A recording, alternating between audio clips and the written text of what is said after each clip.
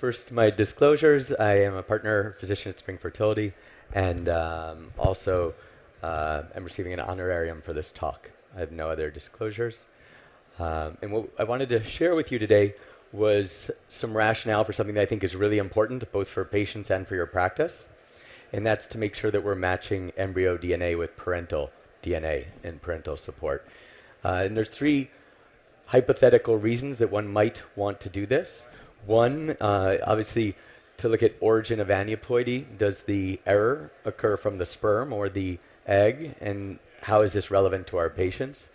Parental QC is another topic that I think is very reassuring to patients, knowing who give their gametes to the lab, knowing that the gametes that they gave to you actually did, in fact, match to the DNA that was tested for in their embryo. And then also one of the proposed benefits is a genetic PN check. If your lab does not discard 1 PN or 3 PN zygotes the next day, those normalized cleave, one could be confident that you do have biparental DNA in those embryos. But let's look at the first one on parental source DNA and how this might be useful. There have been some recent studies looking at many tens of thousands of sperm and trying to understand what is the incidence of aneuploidy in sperm DNA. And what's remarkable in these studies is whether they're using fish and looking at over 240,000 sperm samples, or whether they're using a new sequencing technique that they developed for individual sperm called sperm-seq, and they were able to test over 31,000 gametes.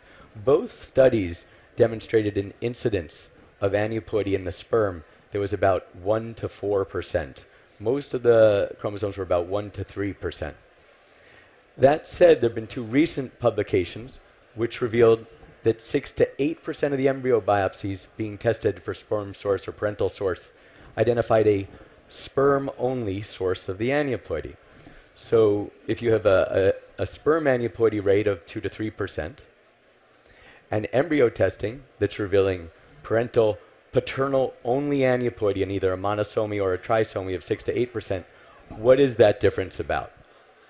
And for a 43-year-old patient who's gone through multiple cycles only to have all their aneuploid patients, if you do look at sperm source and parental QC and share that, it will not be uncommon in your practice. You'll have somebody who finds, man, I finally had one embryo where all of the maternally inherited chromosomes were present in one copy each, and this time the sperm is messed up. And we all have to acknowledge that as wonderful as PGTA is, like any technology, it has its limitations. And there's a biologic limitation. We know about true mosaicism and mitotic errors that could occur. And we don't yet have a way to identify what might be a mitotic error or not. However, if you look at that difference, and if you say, well, 2 to 3% of all the sperm are aneuploid, why are embryos showing about 6 to 8% aneuploid derived from sperm? I think this is a really interesting question. And I think it begs further research and perhaps some informed studies and informed abnormal transfers of embryos that could be at high probability for mitotic errors. If you believe that half of those paternal-only aneuploidies do represent mitotic errors, then there's a reasonable chance of a live birth. And for a 43-year-old person who only has one, or has only aneuploid embryos, and yet one of them only has sperm source DNA errors, this may very well be somebody who could be well counseled in a research setting to do an abnormal transfer. And if there's a 50% chance that that was a mitotic error, then we would expect to see a live birth rate that could be as high as 30%. So could this help us identify some of the false positives in our PGTA? I think that really begs further study. And the way that I would propose that we might do this would be to engage patients who have donor egg-derived embryos, lots of supernumerary embryos, and are completing their family building. And if they were able to donate abnormal embryos that just had paternal source aneuploidies, we could compare, rebiopsy, and then also compare that with the inner cell mass and see if this is a potential opportunity to find false positives, which we acknowledge are probably about 5% of the abnormal embryos. Trophectoderm to inner cell mass concordance studies. So I think that that's a meaningful benefit to the patient. How also might this help the clinic? And it's not all about the science, and as there's increasing utilization in our space, we've also been hit with some very tragic stories recently. Some of these stories I'm sure you've seen on the TV, whether it's ABC, NBC, Today's Show, Good Morning America, all these terrible stories about embryo mix-ups, gamete mix-ups, and they've been associated with significant legal claims for the poor families who've been affected by this. So every lab takes multiple errors and should have 2 people signing off on every sperm and egg transition, and I'm sure that happens in all of our labs. It happens in every Spring lab, and we have 2 eyes, never have 1 person in the lab. Everybody always double checks. But there's another level of reassurance, both for your patients who are obviously anxious seeing these stories, and so it can be reassuring to your patients to know that their DNA, which was taken before cycling, was used to pair against the embryonic DNA, and that all matched up. So I think that there's really value for patients who are feeling a lot of stress having seen these stories, and they're probably asking that question. Every once in a while a patient will make a joke to me, and I know behind every joke there's a lot of truth about, so how do you know that's really going to be my sperm? And I don't joke about that, and I explain to them all of our processes where there's 2 people.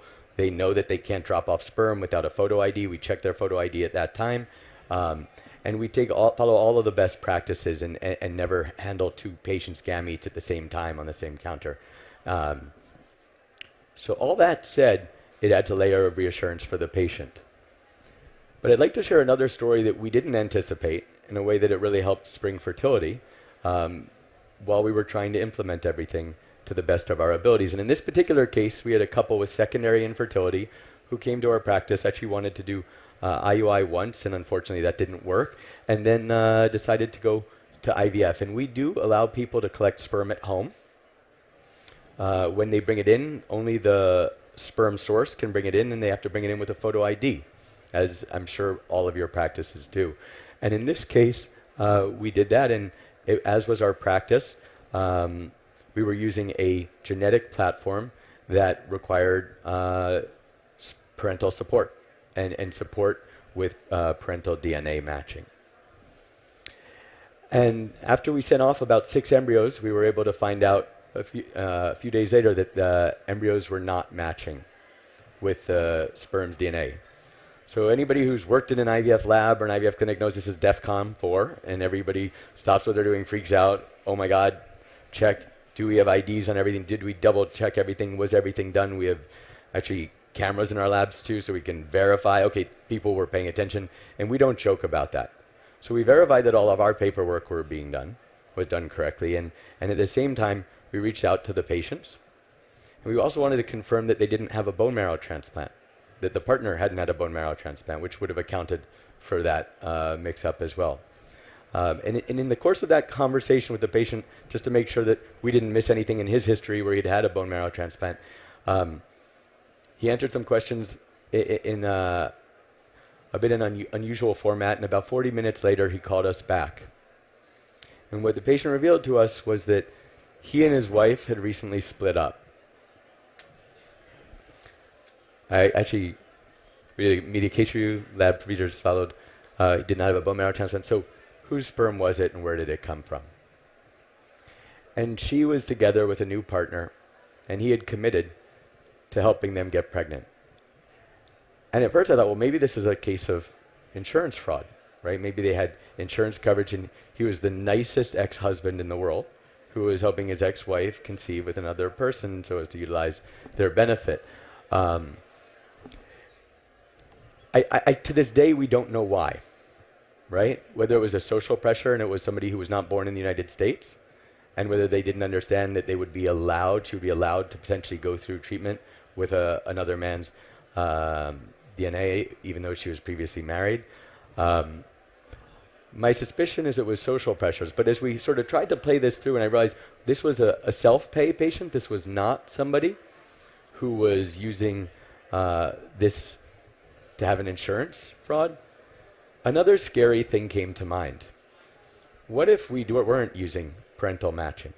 And what if we weren't using paternal DNA? We would never have known that. She would have had euploid embryos, and we would have transferred that embryo.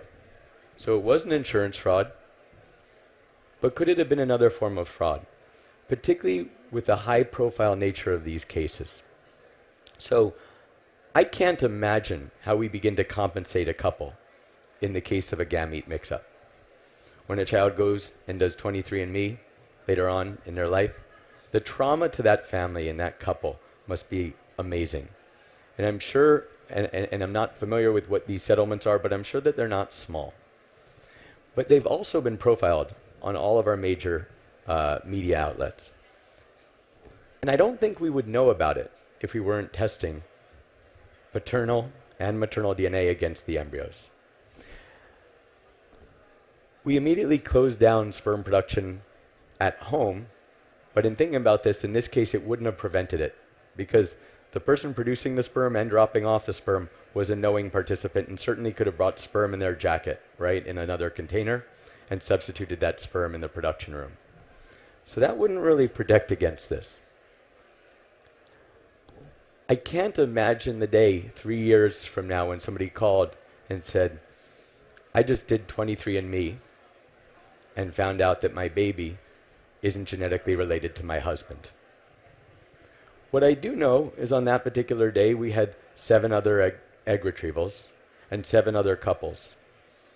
And I don't see a way that we could have gotten to the bottom of this without having to reach out to those other couples and confirmed the genetic source of their embryos and that their children were attached.